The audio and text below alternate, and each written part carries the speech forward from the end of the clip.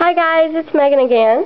I just wanted to show you a real quick piddly haul. I call it a piddly haul because it's not really even worth showing. But just wanted to do a video because I haven't done one in a few days.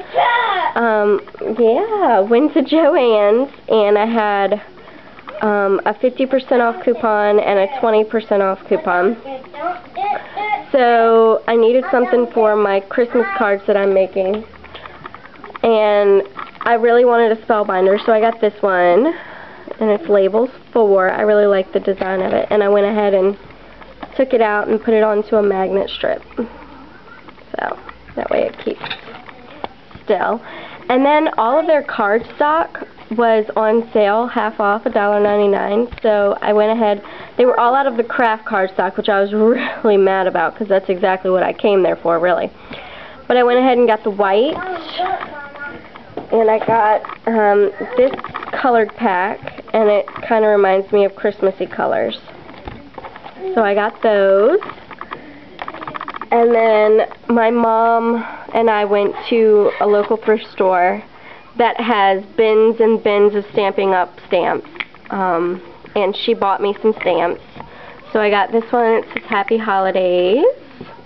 And this one says, I'm sure you guys can read, but very cute. And she got me this one. How cute is that, you guys? Oh, so adorable. Oh, as I drop it. What's it got? So adorable. What's it got, Mama? And my mom, when she worked at the hospital, you would very rarely catch her without some bubbles around her neck to blow at the patients. My mom's kooky like that. Everyone loves my mom. So I saw this stamp. And it says, when life throws you lemons, blow some bubbles. And I showed it to her and she just snatched it up instantly. So any cards that I make for her to give to her friends is going to have this stamp on the back, just to kind of mark it as from her. So that's, like I said, my piddly haul. And then I've got some cards that I made yesterday for the sale at the hospital. So here's one, and I mean, I used my little die on all of these, but I glimmer misted this. You can see the pretty glimmer in it with my homemade glimmer mist, and I crinkled the paper.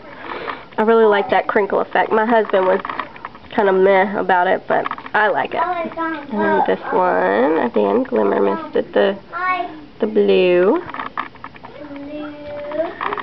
And then this one, very pretty.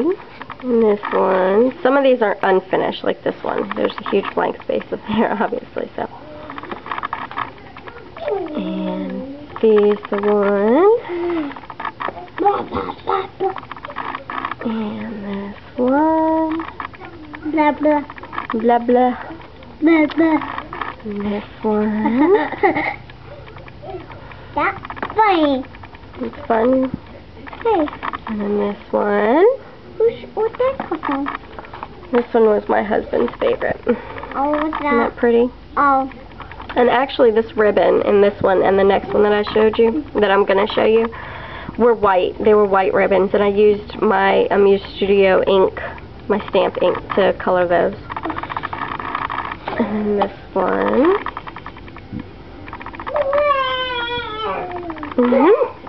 What you talking about, Jacob?